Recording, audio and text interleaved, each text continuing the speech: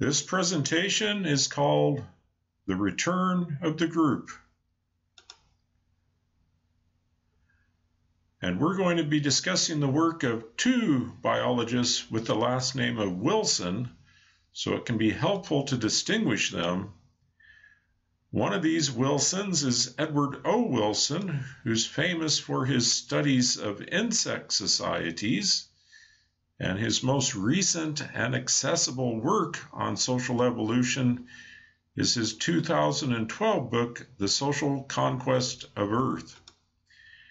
The second Wilson is David Sloan Wilson, who's written a lot about human societies and particularly religion. And his most accessible book is Darwin's Cathedral, published in 2002.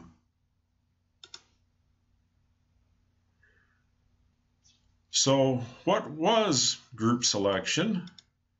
Well, as we've discussed, the idea behind group selection was that what happens is for the good of the species, but more broadly, it was this sense that everything that happens is somehow for the benefit of all.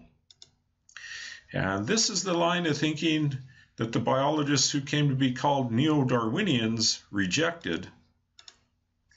And as David Sloan Wilson argues, in the 1960s, a consensus emerged that group selection is such a weak force that it can be ignored. And this derived from the work of neo-Darwinians like George Williams.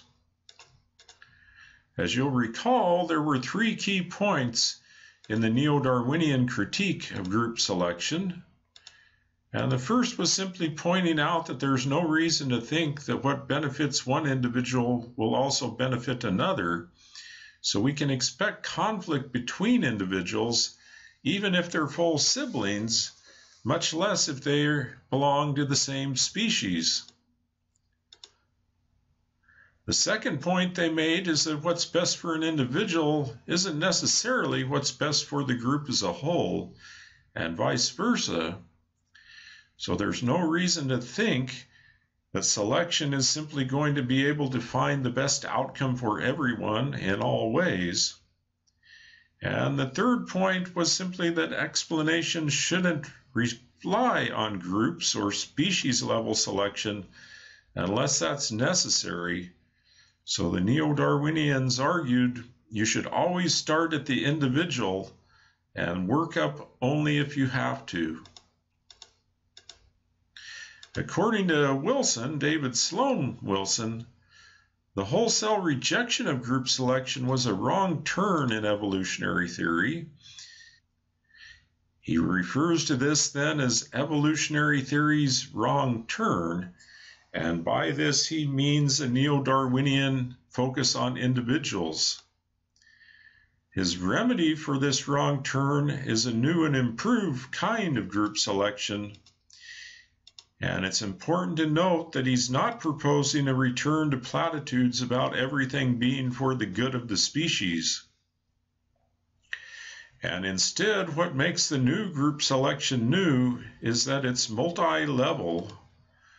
And to understand this, we can go back to Edward O. Wilson's iron rule of social evolution.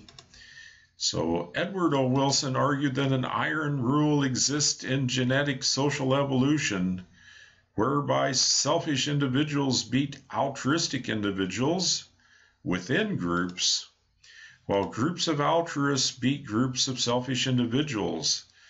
And that illustrates multi-level selection because we're looking both at what's happening in competition among individuals within groups, as well as in terms of competition between groups of individuals taken as a whole. So David Sloan Wilson argues that a certain procedure is required in order to be able to observe group selection, and he outlines 4 steps. The first is to identify relevant trait groups. So you have to focus in on a behavior that you want to explain. The second is to compare the fitness of groups that are defined in terms of that specific trait. And the third is to compare the fitness of individuals within those groups. And then lastly, you sum up the joint outcomes, taking into account both the individual differences in fitness within groups and the difference in fitness between groups.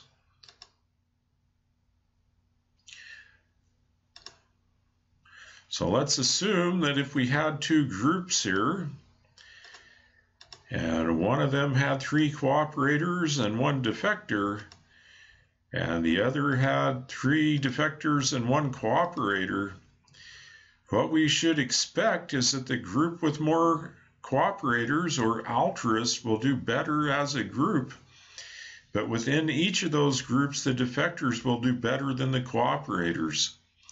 And the challenge has always been to somehow demonstrate that what's happening at the group level can overpower what happens at the level of individuals. So let's run through an example of this, and the first step is to define a trait group.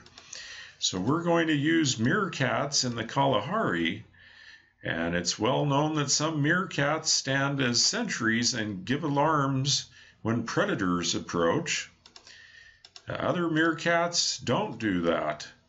So we're going to call the meerkats that give alarms cooperators, and those that don't, defectors. And here's the key to multi-level selection. It's based on the observation that individuals that alarm are more likely to be eaten, but groups with more alarm callers are more likely to survive. The second step is to compare the fitness of the 2 groups. So in Group A, we have 3 alarm callers and 1 non-caller. The 3 cooperators who call are represented by the green circles and the non-calling defector by red. Whereas in Group B, we have 1 caller and 3 non-callers. So here we have 3 defectors and 1 altruist. And it's important to note that when we're starting out here, we have a 50-50 breakdown, 4 callers and 4 non-callers, but they're distributed unevenly across different groups. Now let's assume that in the first group, Group A, the defecting non-caller is able to survive without alarming, and everyone else in the group also survives because you've got 3 alarm callers. And let's assume that in Group B, that 1 altruist gets eaten first, but then there's nobody in the group who alarms to predators, and so the non-callers get eaten one by one once that 1 altruist is gone. And if that were the case, the group with a preponderance of defectors would go extinct. And if that were the case, we'd move from a population as a whole with 4 callers and 4 non-callers to a population with 75% callers and 25% non-callers. And that's simply Group A, where 3 out of 4 of the members call alarms. So what's happened there is once the group that has a preponderance of defectors goes extinct, the percentage of callers overall in the population goes up. And if that's the case, it means that the altruistic group has higher fitness. We can simply argue that groups where defection gets too high will go extinct.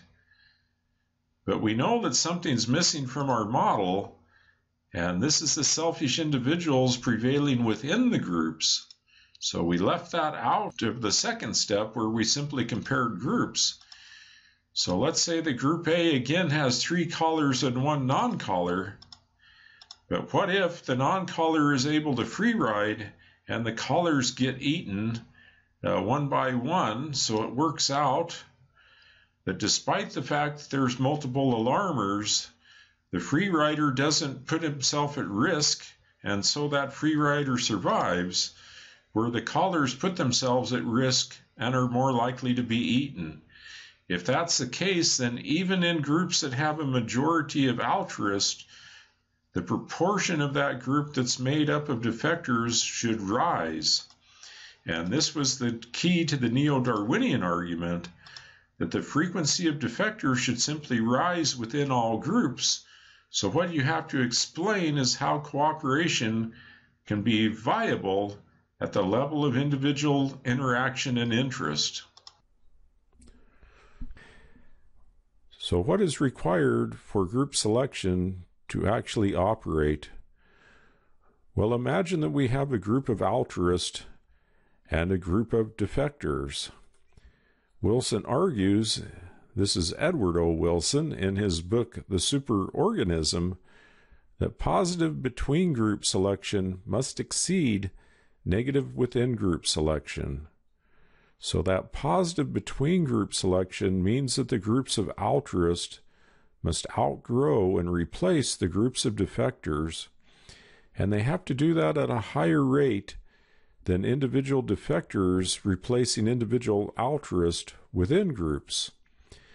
So at the level of group selection, we expect that group of altruists to grow ever larger and split and form new colonies, while we expect the group of defectors to go extinct and ultimately to be replaced by the altruist.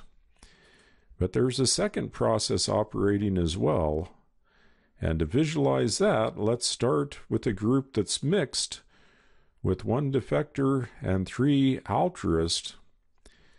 This group then gives rise to another group, which likewise has 3 altruists and 1 defector, and as that's happening, one of the altruists in the original group is being replaced by a defector. And then another group is born from that first group, and it also has 3 altruists and 1 defector, and at that point another one of the altruists in the original group is replaced by a defector, and that group goes extinct. And meanwhile, these new groups continue to grow and split as well. And the idea is that through the rapid multiplication of new groups of altruists, even in a mixed population with some defectors, essentially the altruist will outrun at the group level the selection in favor of the defectors within the groups. More or less what the groups are doing is they're outrunning that internal rise of defection by being able to reproduce and split into new groups more quickly than the rate of defection within them. So fitness differences between groups have to exceed fitness differences between individuals within groups. And that's what's always seemed so unlikely. But David Sloan Wilson argues that 2 things might make that possible. And one, you have to increase the rate at which groups of cooperators replace groups of defectors at the group level. And he suggests one mechanism of this might be war. Edward O. Wilson argues the same thing, that it might be the explanation of war in terms of group level competition. And of course, ants colonies are also famous for fighting wars, just like human societies. The second possibility is a suppression or expulsion of defectors from cooperative groups through policing. And this simply means that you raise the cost of being a defector, and in doing that, you make defect much less likely. So you can suppress defection within groups, or you can increase the rate of extinction between groups. And if either of those things are possible, then group selection might be possible as well. So there are 2 more arguments for group selection beyond these models for how a group level of selection might outrun individual selection. And the first points to implicit group selection in neo-Darwinian models. The second argues that there's group-like cooperation in evolution as a whole, and given how ubiquitous group-like cooperation is, we simply have to come up with an explanation for it because it's actually happening. So let's look at the first one. And if we go back to the key neo-Darwinian models, one of those was based on kin selection and another on reciprocity, but both of those models require non-random interactions. So in terms of inclusive fitness, it doesn't work if kin can't interact preferentially. So a lot of you, in making your observations, said you had no kin close to share food with. In that circumstance, kin selection isn't going to be operating. And similarly, we noted that reciprocators have to be able to find one another, and that the probability that they're going to find one another decides whether reciprocity is viable. Well, if we think about it and we define these two groups, Group A and Group B, but they don't capture kin preferentially, or they don't capture reciprocators preferentially, but instead there's just this random distribution of defectors and cooperators who are interacting in unpatterned, unstructured ways, then arguably those neo-Darwinian models simply don't work. So some of you also said that you didn't practice reciprocity, you ate alone because there was nobody to reciprocate with, even though there's other people around. And what this points out is that it appears that there's a group level type of thinking going on in those classic neo-Darwinian individual models. The second argument in support of group selection is to question that whole meaning of an individual organism being the key focus of selection. And proponents of group selection argue that individual organisms are better viewed as groups themselves. So one way we might think about this is the ecosystem in our gastrointestinal tract. It's estimated that each of us has something like 100 trillion bacteria that might belong to 300 or 400 different species. And they're not just hanging out in our gastrointestinal tract, but they're basic to our ability to digest food and stay healthy. Another view of this is to look at the ways in which organisms reflect mergers of previously separate organisms. And this is the basic explanation for why we have mitochondria in all the cells in our body. The idea is that these mitochondria, these are these little organelles, originally were separate bacteria, and they merged with other bacteria and ultimately came to exist within them. So we went from single-celled prokaryotes to multi-celled eukaryotes through a merger of prokaryotes, and that's called the theory of symbiosis. But more broadly, this is called major transition theory, and the argument is that part of what happens in the major transitions of evolution is that previously separate individuals are merged into a larger unit, which is then itself the subject of selection. And if that's happened at the cellular level, then what's to think it can't happen in terms of social life?